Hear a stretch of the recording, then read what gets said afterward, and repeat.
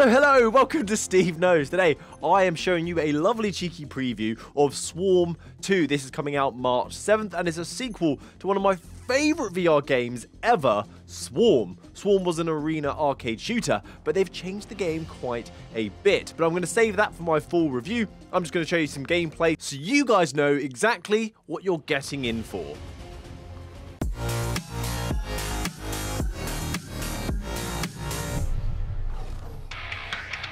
Oh, the soundtracks are already epic. Grip, tug, and you feel the tension, and we swing right around. Get down! Love it. You don't start off with slow motion, you've got to unlock it, but it is definitely a must-have. I had to set the camera up a little... I had to set the camera up a little bit differently this time. Because this game, you need space to swing around in all directions. You've implemented some new mechanics as well. You can like dash now and get super fast. Also jet boosters, a bit of slow-mo, nothing go wrong. So you can keep up the pace. If you're going slow, use one of the boosts and you pick up your speed. Also good for changing direction quite quickly. What a bloody sick beat.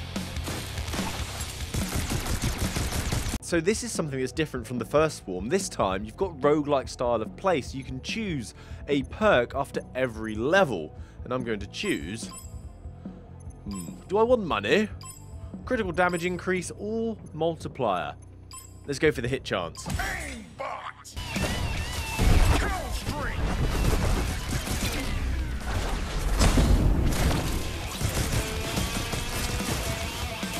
This game is just so rewarding.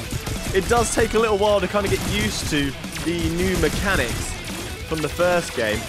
Just pre-warned, if you played that a lot, this one is going to feel a little different because you've got the additional ways of moving with the boost. Take some of that. Oh no, oh no.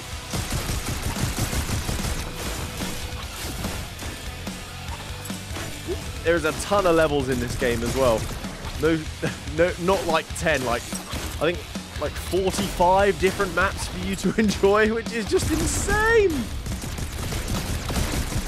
And some procedural generations also included in the game. I do love the music. And sometimes just playing this game, it's not even about swinging. I just want to see, can I be super cheeky with the way that I play? Because I've noticed, something that I picked up whilst playing, I don't have to be giving away tips whilst doing this, is the length of the rope makes such a difference. If I'm all the way over here, and then I decide to grapple that, you know, my swing is going to be rather long. If I want to swing around this, if I grip again, like that, so I'm nice and close, straight through! That is going to be super useful for those of you that want to get good at the swinging. Not just rope once like this, but keep alternating. Stay in control at all times. You're gonna need more of those to beat me. Easily the best swinging mechanic, because you grapple and then there's tension. It's, if anyone's gonna license a Spider-Man game, it's got to be Green Sky with blow up the missiles. Whoop. Got him. Oh no! Oh. May also notice that the size of the maps are much larger and they're a lot more interesting than they were before. You'd have floaty platforms, not this really kind of in-depth obstacle course-like mapping. I wasn't sure if I was going to make it through that Ferris wheel just then. You do have to invest some time to get really good, but my gosh, is it rewarding when you can absolutely slay and swing around like that! Oh, that's one of my favourite moves. Look, you can grapple the actual enemy, and sometimes it stuns them. I love that. Just like, oh, I'll grapple onto you, you silly enemy, and stun them, and then you can do extra damage whilst they're under that ailment. And they have swinging levels! Look, this is all about swinging. Nothing to do with attacking, all about traversal. Testing out your skills. How good are you? These kind of levels actually remind me of old school gaming. Say you were playing like Sonic Adventures. You'd always get that random map that was just Had a sick soundtrack, all about the hype.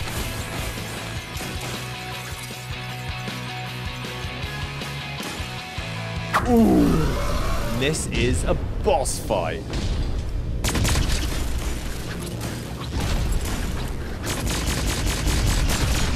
Shoot all these blue bits, the weak spots.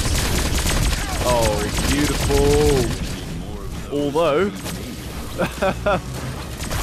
he's fired rocket. Oh, snap! There's so many. Keep on the move, Steve. That's a secret. You've got to keep on the move at all times. Oh, okay, the weak spot's on front. Where is it? It's on the arm. We got it! Ah, we nearly got him! We nearly got him, boys! It's feeding me! No, we defeated him, so some shards are collected as a win through the portal to the next level. And now we move on to the desert phase. There is another phase after this as well, but now we have kind of like desert-themed maps. The music changes. Some of the enemies are a little different now as well. In this game, we also have an arcade mode and a free roam mode. Free roam means you can just explore the city any way you wish, and arcade mode is you can select a theming and then select the map that you wish to play, and then you can just start a run from there and try and survive as long as you possibly can on any map you wish. So I couldn't end the video without at least showing you one of the space maps, because they're so freaking cool. I love looking out and seeing a galaxy kind of floating in space. And also the difficulty, it steps up when it gets to these levels. Things start getting shields, things start bloody disappearing, teleporting. So things get a little bit harder. What I've shown so far has been kind of simple. But that's because I don't want to give away any spoilers. Laser!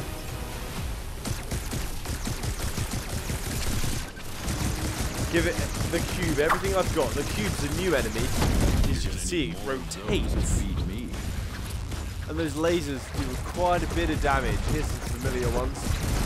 You get them all, you get a bonus. Complete kill! So I freaking love this game.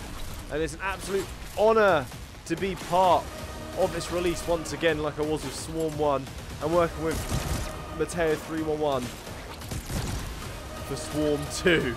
So the game is coming out on March the 7th, and it's available for pre-order, where you get a little bit of a discount. You also get a special gun skin for doing so as well on release.